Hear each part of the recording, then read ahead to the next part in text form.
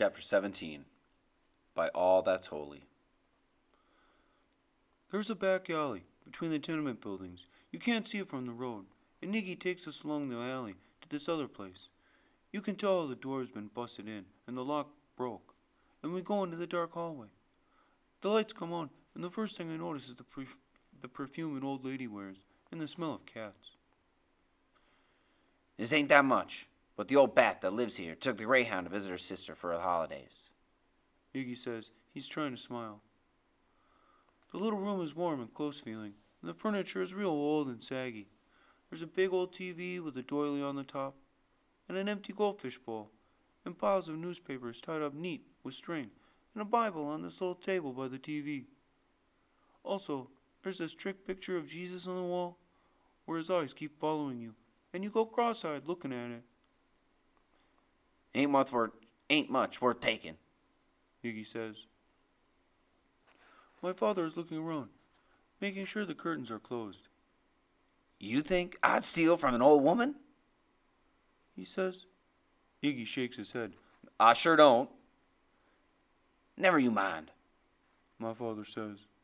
This will do in a pinch, until we get started.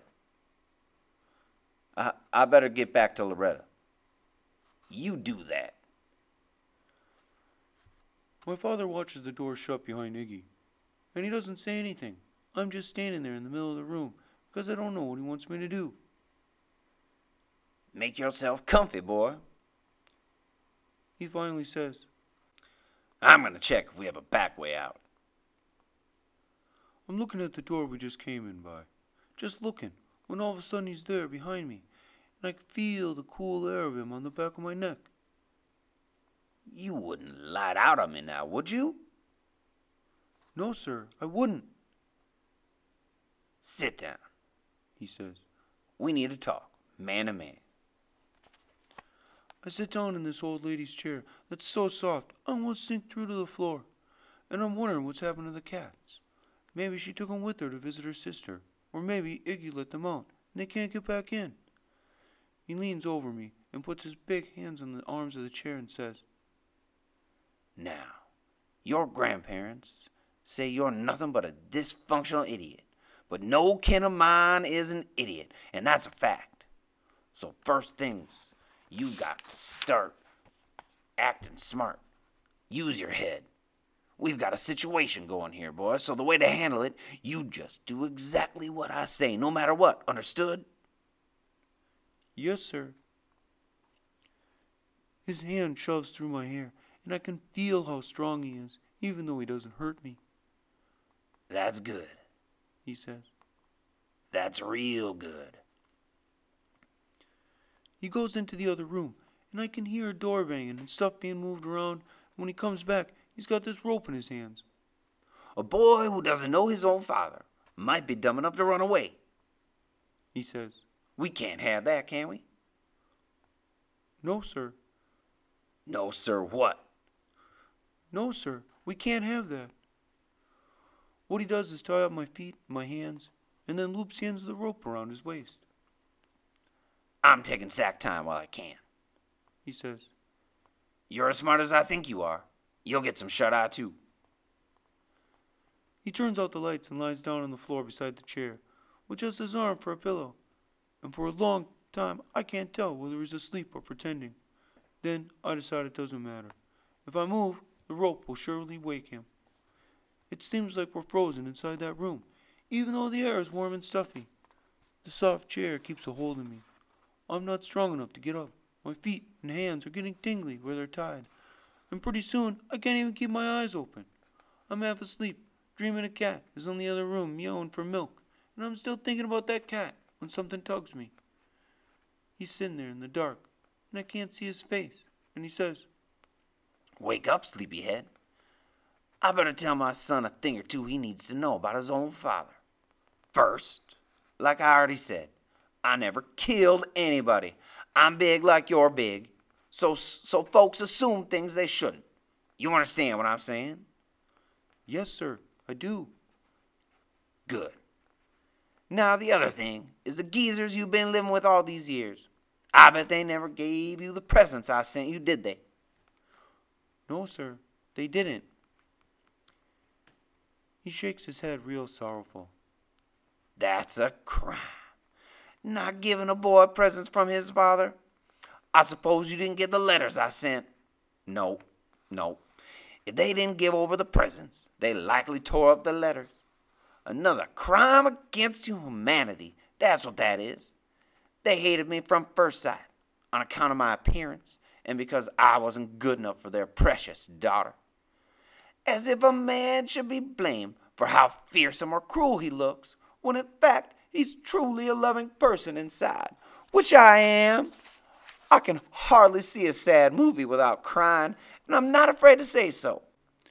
There's just enough streetlight coming through the curtains, so I can make out part of his face when he turns it. You can see where there's a wet spot on his cheek, and he brushes it away.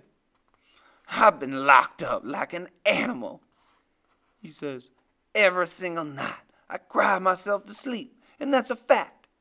Killer Kane, that's just an unkind nickname they hung on me. You know how kids can be mean in school, mean as animals? It was like that.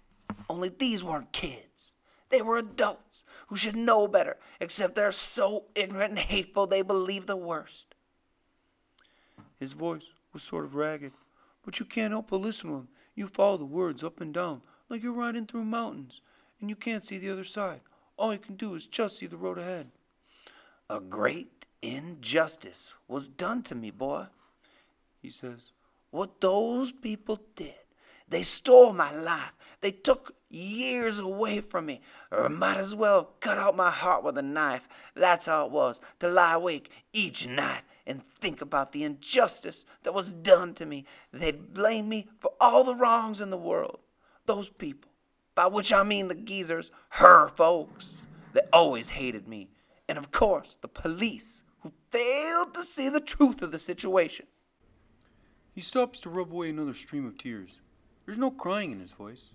You can't hear it there, but sure enough, the tears are all over his face, slick and shiny in the pale, pale light. I woke up just now, worrying that you might wonder why I never did mention her, your mother.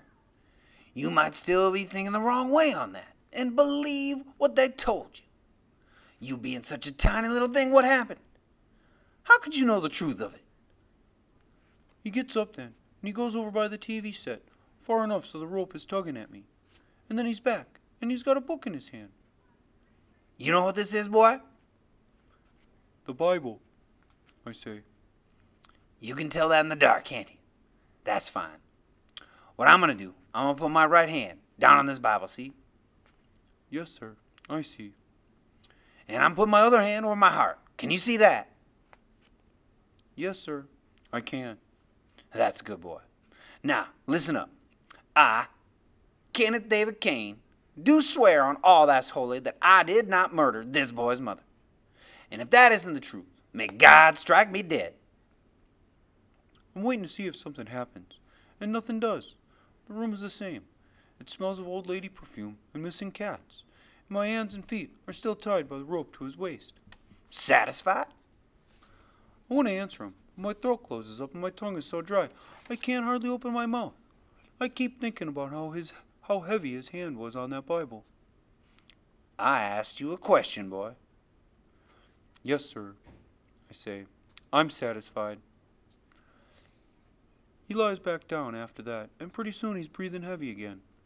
I can't sleep, though. I just sit there like a lump till the sun comes up, trying not to think about things I don't want to remember.